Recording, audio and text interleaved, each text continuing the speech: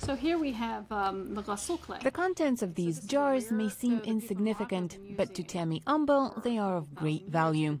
To be precise, they have helped her earn millions. Through her vision, Umbel worked hard and found time to study. 10 years later, in 2010, she earned her first million. But unlike other self-made millionaires, Umbel was also busy rearing her children. By then, I had 8 children.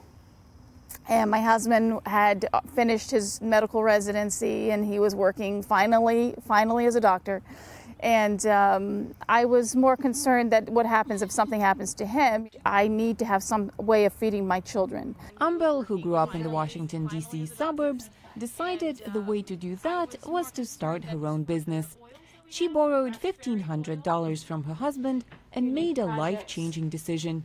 She was going to produce organic makeup, importing ingredients from Africa. When I was 15 years old, I became Muslim, and I went to sort of hanging around Embassy Row, and there was an Islamic center there where a lot of people would come from all over the world, and the women each had their unique natural beauty regimens.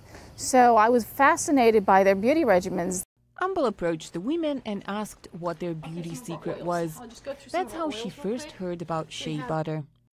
Years later, she remembered the ingredient, which is inexpensive in Africa, and decided she would bring it to the U.S. Whenever she set off on trips for her newfound business, she said she always took her children with her. If I went to Morocco, they went with me. If I went to Egypt, they went with me. Soon she was bringing back various other ingredients from Africa, and the little free time she had, she said she spent reading books on chemistry and botany and experimenting with recipes. She now sells more than 300 organic beauty products.